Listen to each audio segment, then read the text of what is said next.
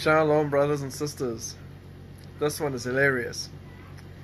Kenyan man claiming to be Jesus calls for police protection due to death threats. So, before I even read this article for you,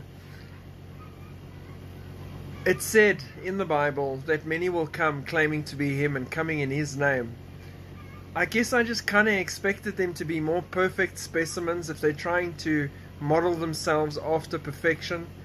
But the Yanuka with his glasses and his issues and everything, claiming, his position and slotting into that false Messiah narrative, even though he's not claiming it directly, he's allowing them to claim it for him. And then this guy, I mean, really? Can you imagine Jesus calling for police protection when they threaten to kill him? It's pathetic. It's pathetic what the devil's managing to muster to claim to be Jesus Christ.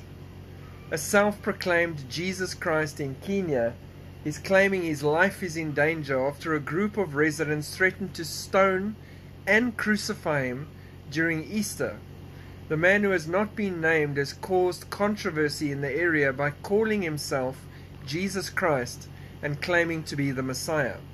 The man has reported the matter to the police, saying he fears for his life, and he has called on the authorities to arrest all of those threatening him. The controversy began when the man began preaching his message of salvation to the local community, and some residents were outraged by his claims. Tensions escalated when he started referring to himself as Jesus Christ.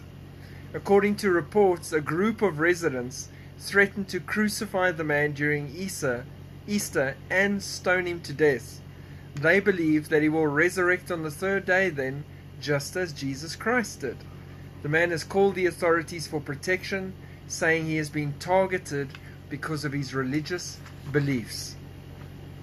Pathetic.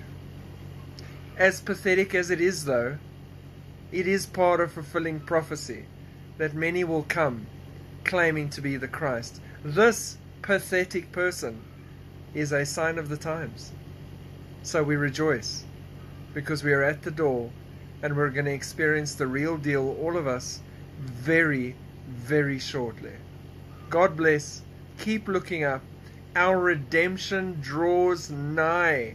The more idiots crawl out of the woodwork, the nearer our redemption draws. Maranatha. Shalom.